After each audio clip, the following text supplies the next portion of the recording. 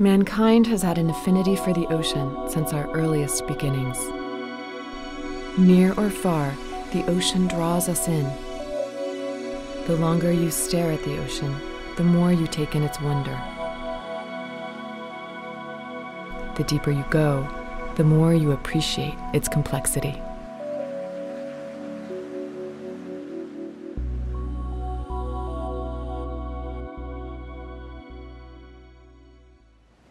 On the surface, a family is awed by one of the ocean's top predators, the orca.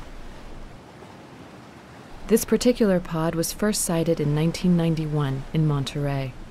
It migrates there each year to feed in the nutrient-rich waters. But what this family doesn't see is the complex web of life that supports the orca's existence. This is the story of that web, the critical link between the microscopic plankton, the coral, octopi, sea lion, and orca.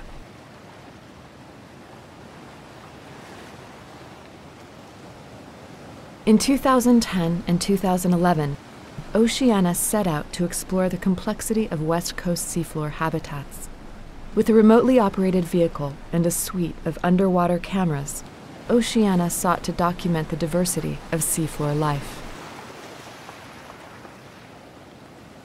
As the ROV drifts down into the abyss, a rare light is cast onto an otherwise dark world.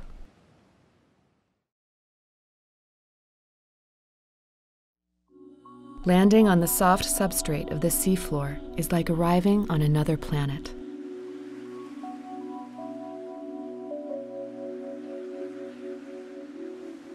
It appears flat and barren, but in fact, it is teeming with life. In the benthic zone, it seems like something is ready to lurch from the darkness at any moment. The swimming crustacean, shrimp are filter-feeding benthic animals that live close to the sea floor. Their abundant numbers make them a favored food for larger animals, from fish to whales.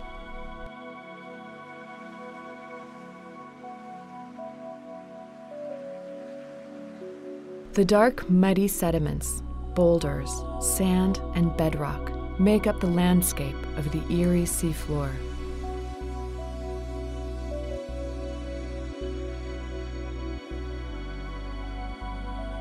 Without light from the sun, energy down here comes from organic debris that sinks down. Organic waste and decaying matter sustain a plentiful benthic food chain.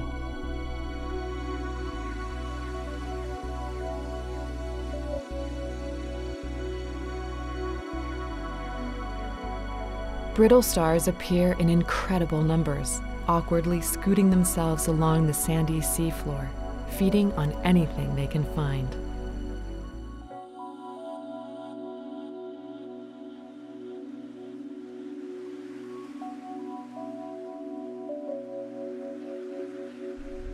These small invertebrates are underwater architects, burrowing into the soft bottom, making mounds, tracks, and depressions that create habitat for other marine life.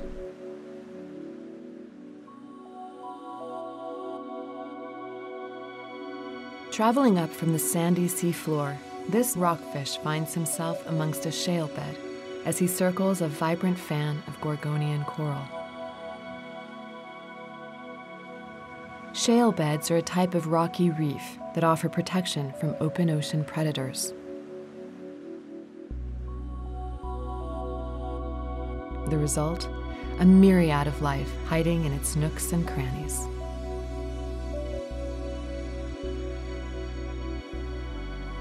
In addition to the crevices provided by the shale rock, the coral gardens create a haven for smaller juvenile fish.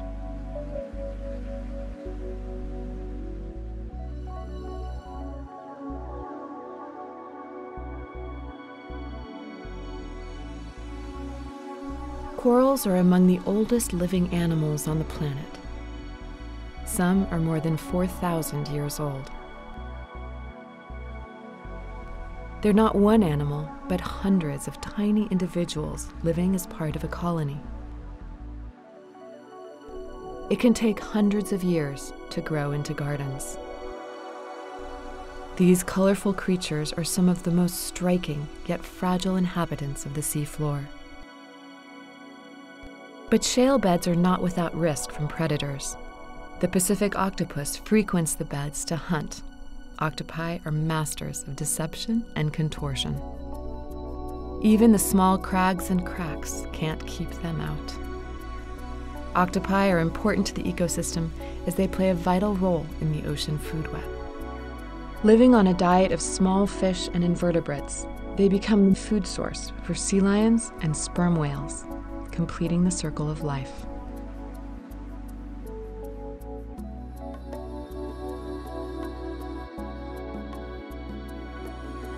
Closer to the surface, the ROV passes rocky pinnacles decorated with an explosion of color.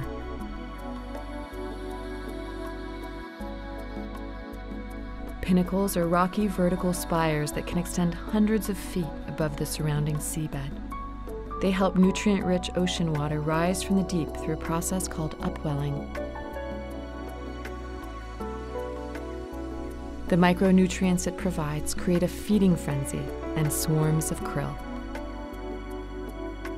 Krill, a smaller relative of the shrimp, help support the foundation of a healthy marine ecosystem. These tiny creatures support the abundance of whales on the west coast. A blue whale can eat as much as 2 tons of krill every day. It depends on them for survival. The pinnacles attract all sorts of life, like this decorator crab who fashions a headpiece as camouflage while it hunts.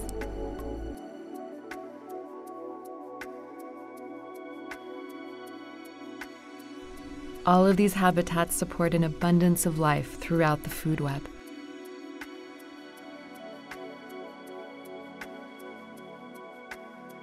Unfortunately, these safe havens are under threat of destruction. The biggest threat? Bottom trawling. Bottom trawlers drag large nets weighing as much as several tons each across the seafloor to catch fish that live on or near the ocean bottom. They effectively clear-cut everything living on the seafloor and crush the fragile habitats needed for fish and other marine life.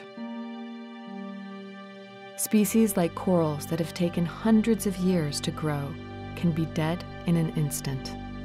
All that's left behind is a wake of rubble.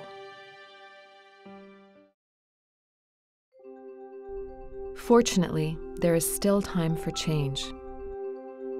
Oceana, the world's largest conservation group solely dedicated to protecting the world's oceans, works with scientists, lawyers, fishermen, and U.S. ocean policymakers to protect seafloor habitat from destructive fishing gear, including bottom trawlers.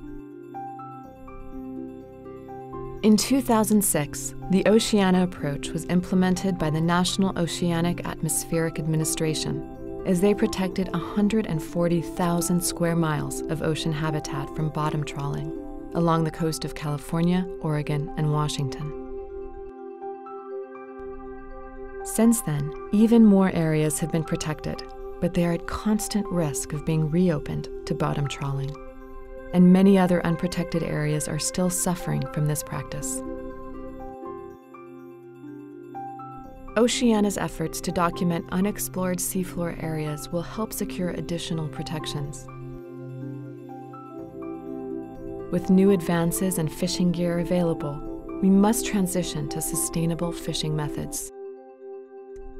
We have the tools available, but we must ensure that they are applied.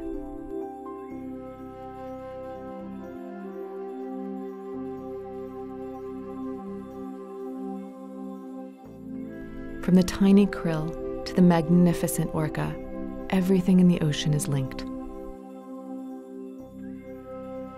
Ensuring the health of the species on the seafloor will benefit the entire food web, giving us fish to catch and whales to marvel at for generations to come.